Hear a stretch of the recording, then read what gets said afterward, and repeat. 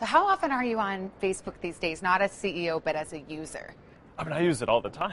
It's the interesting thing is, I almost only use my phone at this point. So I'll write these long emails, or a lot of the work that I do, I'll just do writing on my phone. Which, I mean, people get these like 10-page emails, and they're like, "How did you write that on your phone?" But that's how I do. So you're pretty good at the keyboard, I guess. Then. Two thumbs. Yeah. Yeah. Oh, so two-thumb method. Okay, good to know.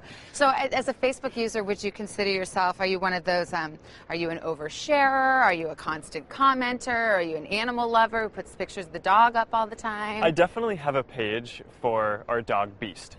He actually has more than 1 million fans. No, come on. Yes. No, he's like this ridiculously cute dog. He looks like a little sheep. He's a sheep herding dog, and he's just this little 30-pound dog, and he's amazing.